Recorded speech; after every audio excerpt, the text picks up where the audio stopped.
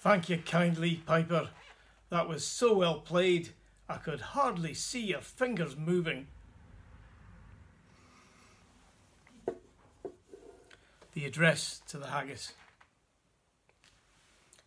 Fair fa your honest sonsy face, great chieftain of the puddin' race. Aboon them all you tak your place, painch, tripe or therm.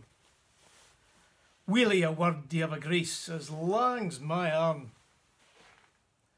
The groaning trench o' there ye fill, your hurdy's like a distant hill.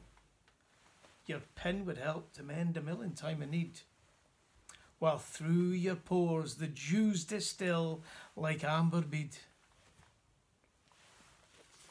His knife, see, rustic labour dight, and cut you up wi' ready sleight, trenching your gushing entrails bright like ony ditch.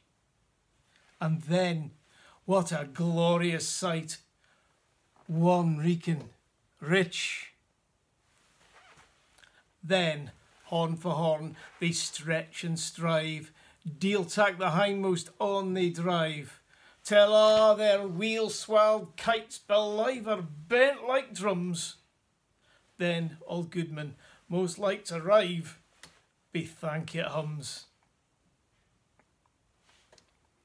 Is there that o'er his French ragout, or olio that would stow a sow, or fricassee would mak her spew wi' perfect scunner, looks down wi' sneering, scornful view on sic a dinner?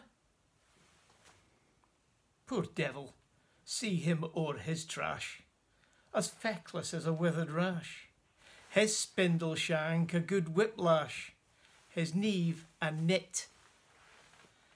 Through bloody flood or field to dash, oh how unfit. But mark the rustic haggis fed, the trembling earth resounds his tread. Clapping his wally neva blade, he'll mak it whistle, and legs and arms and heads'll sned like taps o' thistle. Ye powers will mak mankind your care, and dish them out their bill of fare. Old Scotland wants nae skinking ware that japs in luggies. But if you want her grateful prayer, give her a haggis. The Haggis.